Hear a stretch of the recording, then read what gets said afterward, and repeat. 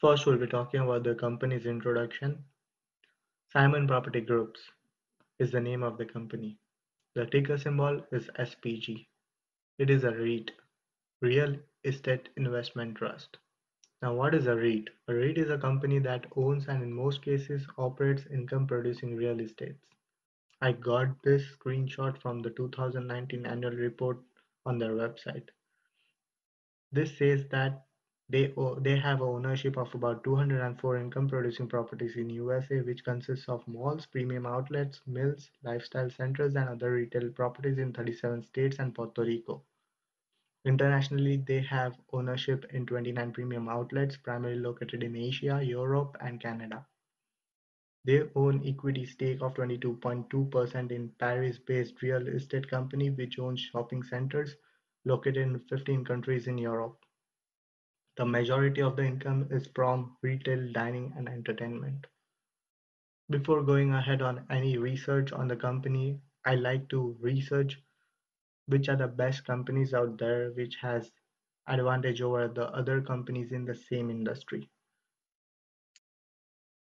From 2019 fourth quarter fact sheet, they have a good credit rating. So what is a credit rating? The credit rating is an estimate of the ability of organization to fulfill their financial commitments based on previous dealings.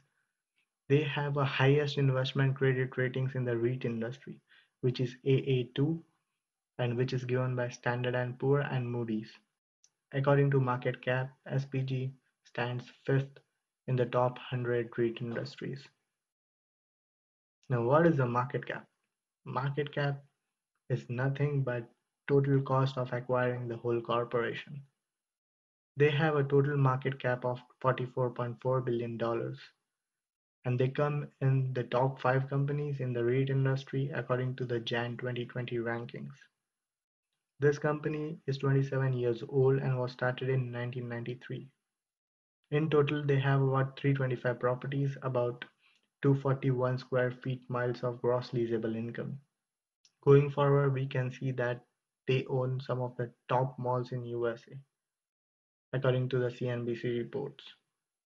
The first image shows the Florida Mall, which is owned by Simon Property Groups, which is worth $4.1 billion.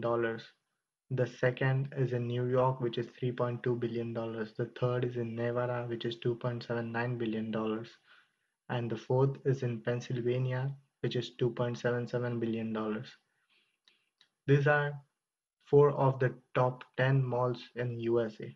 Lots of malls in the prime locations which are located in the entire world and which are owned by this company. This company has one of the strongest balance sheets out there in the REIT industry. Now let's talk about the management. Who manages this company? His name is David Simon.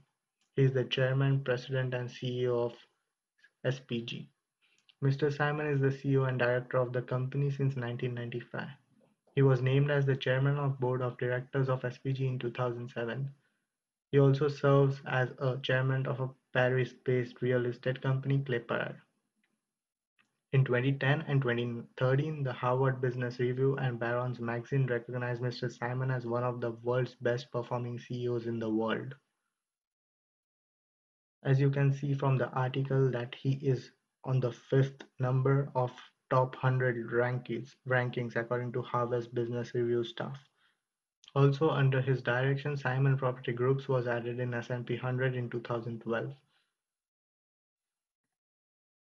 Now let's get into the balance sheet of the company. Earnings per share rating. EPS rating is measured between 1 to 99, with 1 being the lowest and 99 being the highest. SPG has the EPS rating of 52, as you can see from the screenshot on the right. And increasing EPS is always considered a good sign by the investors. From Trading Economics, I got this chart and it shows that from 2005 to 2019, the EPS rating is constant. The earnings per share is constantly increasing, which is a good sign. Price to earning ratio. The PE ratio is one of the most basic ways to try and figure out if a stock is generally cheap or expensive. A good PE ratio combined with great growth numbers indicate how good is the stock. This is one of the articles from street.com. According to Warren Buffett and Benjamin Graham, PE ratio of the stock should be less than 10, which is underpriced. If it is equal to 15, it is fairly priced. If it is greater than 20, then it is overpriced. So from Yahoo Finance, I got the screenshot and it says that the PE ratio is 9.30, which is a good buy. According to me, it is going to double or triple in recent coming years. The PEG ratio. PEG ratio means price to earning to growth ratio. The PEG ratio enhances the P/E ratio by adding an expected earnings growth into the calculation. The PEG ratio is considered to be an indicator of a stock's true value. According to Zacks research, the PEG ratio of SPG is 2.26. According to well-known investor Peter Lynch, a lower PEG may indicate that a stock is undervalued. Conventional wisdom says that PEG ratio of 1 or less is considered good. A value greater than 1 in general is not as good. But this is not just the only ratio that we have to consider. We need to get into lots of ratios to decide whether the company is strong enough to be bought or not. Now, leverage ratio. Debt to EBITDA ratio is the comparison of financial borrowings and earnings before taxes and depreciation. Higher leverage ratios means that company is heavily leveraged and it might face difficulties in paying off its debts. But the higher leverage ratio is common for the REIT industry. They have to borrow the money from the banks to finance their operations. According to GuruFocus.com, the leverage ratio of SPG is ranked higher than 63 of the 602 companies in the REIT industry. Presently, it is 5.32. This is also one of the ratio that we need to consider, but it is not the only one ratio that we need to consider. We need to see to the all different aspects of the ratios and of the companies, of the balance sheet, of the dividend. There are lots of things to get into before deciding whether to buy a company or not. Net operating income. Now, as an example, let's say that there's a guy who is working for some company and he gets paid a gross salary. That gross salary is known as revenue. After deducting all the taxes and all other expenses, what is left is known as net operating income. As you can see from the chart, from 2006 to 2019, the net operating income is consistently increasing.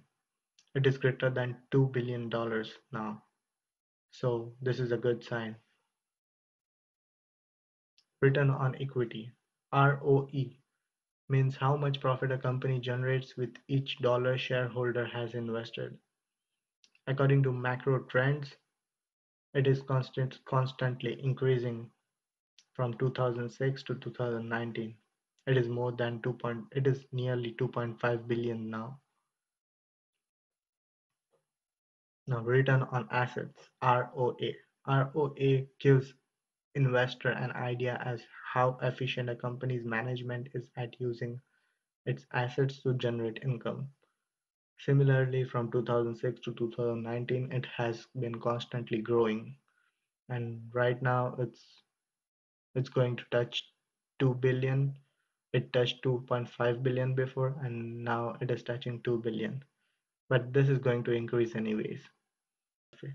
According to Guru Focus, SPG is again at the top in comparison with the other REIT industries. Return on investment, ROI, measures the gain or loss generated on an investment related to the amount of money invested. As you can see from the chart from macro trends, it is constantly increasing and presently it is touching 2 billion. Dividends. Dividend means the company pays its shareholders some money out of its profits or reserves just for holding their shares. SPG has been paying dividend consistently since 1996, and it has been consistently growing its dividend. As of April 2020, the current dividend payout per share for SPG is 8.40 annually with a dividend yield of 16.31%. This means that if you hold one share of SPG, you'll be getting $8.40 annually on one share. This is one of the major indication that this is a stable company. As you can see from the chart below, it is paying dividend from 1996 to 2020. And right now, because of the price drop, the dividend yield has grown tremendously. From the fourth quarter of 2019 fact sheet from company's website, we, we can see that it is consistently growing the dividend per share compound annual growth of 10%, which is a good sign. According to the latest news, 9 directors, including CEO David Simon, bought about $20 million of shares of SPG. Previously, Mr. Simon made a purchase in September 2004 and he bought about 50,000 shares at $53.70, spending about 2.68 millions. Now he bought about $9.1 million of SPG at 60.83 average on March 17th. This increases his holdings by 19%. This is a good sign that insiders are buying the stock. This means that they think that this is the bottom and from here it will be going up. Now let's talk about the recent news. According to the recent news, Simon is doubling down on Taubman and Forever 21. Taubman Center were considered the rivals of Simon Property Groups and they bought them for 3.6 billion deal. Both of these bets in the time of coronavirus shows that they have a strong balance sheet and they can survive this coronavirus thing. Now you must be thinking, why is the stock price so much low? It went to 15, now it is 63. So it was this news.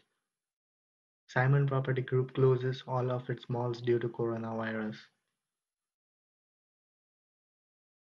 Even if they are taking losses, the company has made the responsible decisions.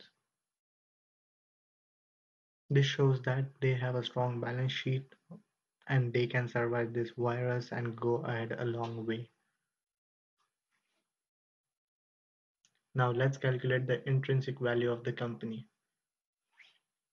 Now what this website does is this takes the free cash flow of the history of the same company and it estimates a growth rate at what the company is growing. Then according to the free cash flow, it determines the future free cash flows and it determines how much will it be making in the future. So I'm going to show you how we can use this tool on the internet. It is free and anyone can use it. Here you have to put the ticker symbol. We will be putting SPG and press find. Now there's another tab that opens. You have to go to the free cash flow. You have to select the cash flow from 2010 to 2019. You have to copy it. You have to go back to Buffett books.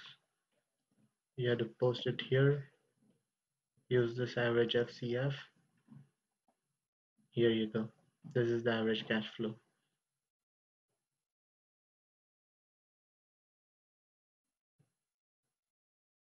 Now you have to click estimate average growth rate. Now again we have to put SPG find. So here we'll be using the 2010 net income. Copy it. We'll be posting it here. 2010 is the year.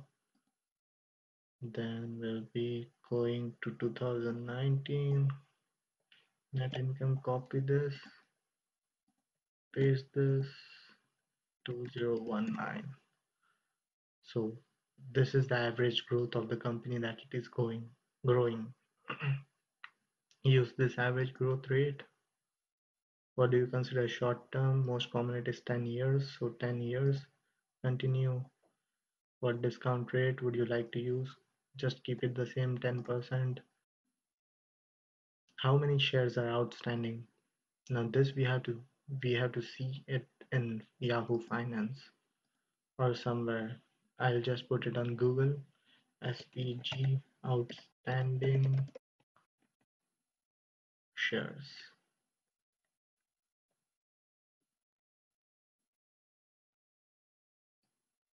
You can go here.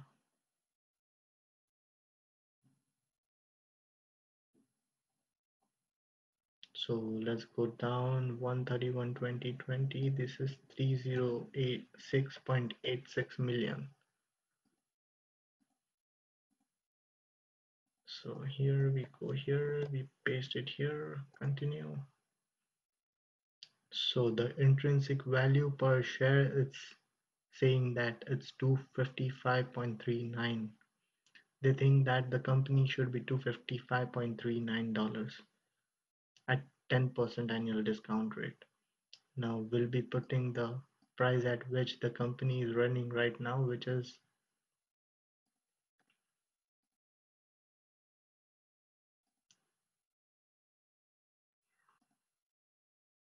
SPG 63.33.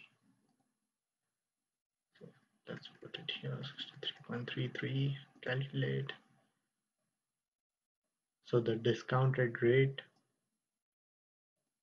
So this company may yield a 24% annual return to you.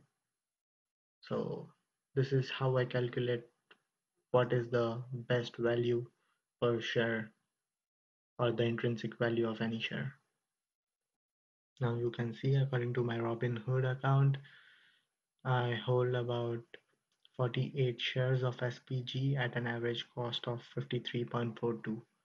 I am up about 23.51%. So I like this company and I have already invested in this company. Now it depends on you. Do you have to buy it or not? I don't know. You have to do your own research, but according to me, this is the perfect company and this is the perfect time to buy this company and hold it forever. I'm just showing you my strategy. You can do your own research. This is my research.